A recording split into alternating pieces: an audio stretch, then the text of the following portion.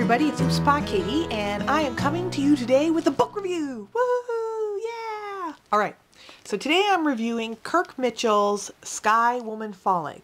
I just want you to know that I picked the book based on the title alone. I think that is an awesome title. But anyways, I digress. So let me begin. FBI Special Agent Anna Turnipseed, a Modoc Indian from California, and a Bureau of Indian Affairs investigator, Emmett Parker, a Comanche from Oklahoma, are a team sent by the feds whenever there are problems in tribal territory. Their latest assignment takes them to the Oneida lands in upstate New York, where Brenda Two Kettles, an elder of the Oneida tribe, has been found dead in a cornfield, every major bone in her body shattered. She seems to have fallen from the sky, like Sky Woman of the Oneida creation myth. When Anna and Emmett discover that Brenda was the center of a bitter land dispute between the Indians and white settlers who have lived on the land for many generations, they are sure she was murdered. Their investigation takes them to the edge of a simmering cauldron. Flag-waving whites are picketing the Turning Stone Casino and other Oneida-owned businesses. Indians are cruising with guns in their cars. Added to, just wait, the dangers of race war is the presence of all the money-grubbing interests drawn to a lucrative casino. As their pool of suspects of all colors grows, Anna and Emmett's own lives depend on Anna's instincts and her ability to see the line where myth and reality come together.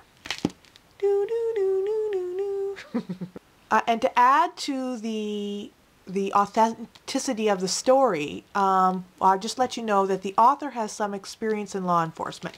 So it says here that Kirk Mitchell served as a deputy sheriff on an Indian reservation. It names that the Indian reservation that in Southern California, and that he was also a SWAT sergeant in Southern California. So that experience, that job experience, definitely helps with the authenticity of the book. You feel like these investigations and these characters they're very real, and their jobs and the things that they're asking and the things that happen and the processes that they go through seem very real, or as real as it can be to someone who doesn't know the first thing about, special agent investigations into murders. Yeehaw. All right, folks. So what am I going to tell you about the book? There are things that you need to know. First off, it is 31 chapters long, 342 pages.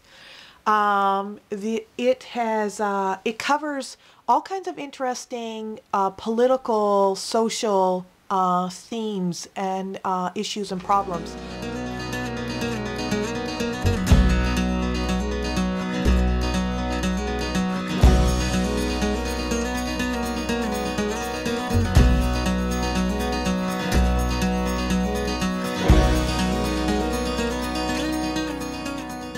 So in terms of, it doesn't whitewash any of these political ideas or social issues. It brings them up in a very thoughtful kind of way amongst these characters, and you can see that that nothing is cut and dry, nothing is simple, and he doesn't play on stereotypes. So that's really, really good, I think.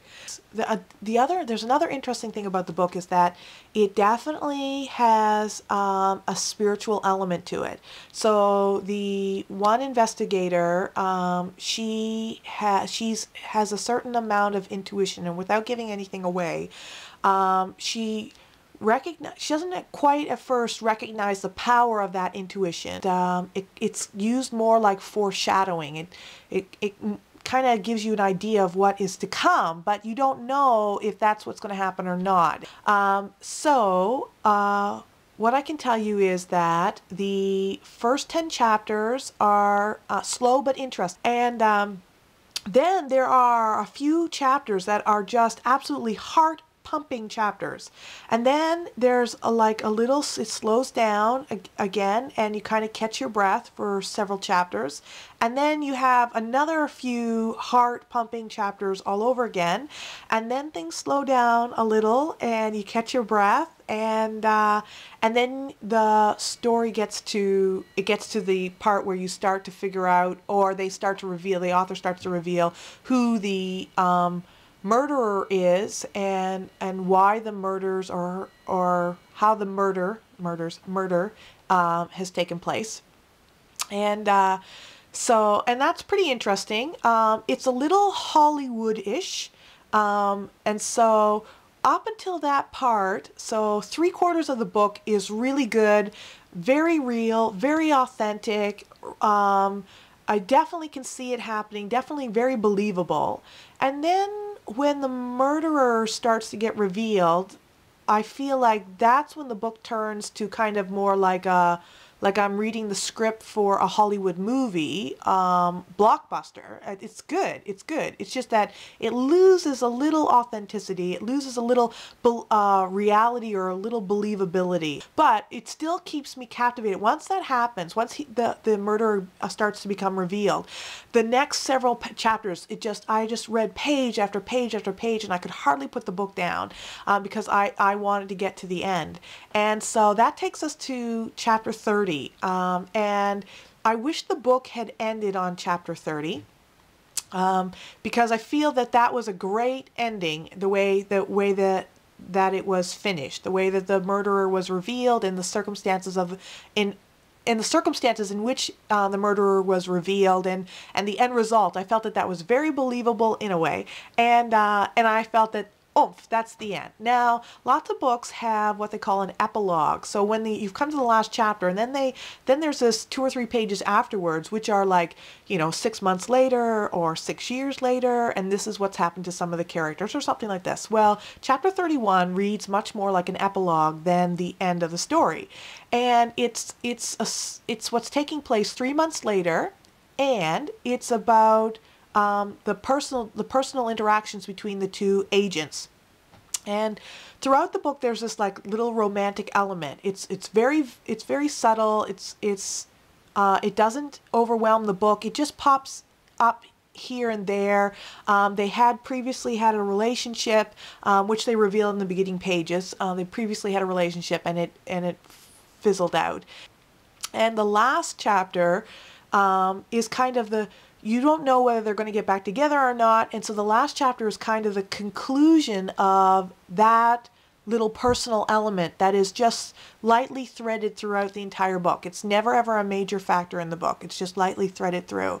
And so for it to take up a chapter at the end of the book seems, one, ridiculous, totally unnecessary, and the ending is absolute and total fantasy. It's so bizarre. It totally does not go with the book at all. It doesn't mesh at all with the beginning of the book or the characters themselves. The behavior of the two characters at the end is, in part, for one, would be totally out of character for that person. And so I feel like that chapter 31 was it was like an idiot mistake. Like, what was the author thinking? All right, that's it. That's enough said. That is my book review of Sky Woman Falling. I suggest that you pick it up and read it someday, because I think you're really going to enjoy it. And just skip that last chapter altogether. Okay? Alrighty. I'll chat with you guys later. Bye.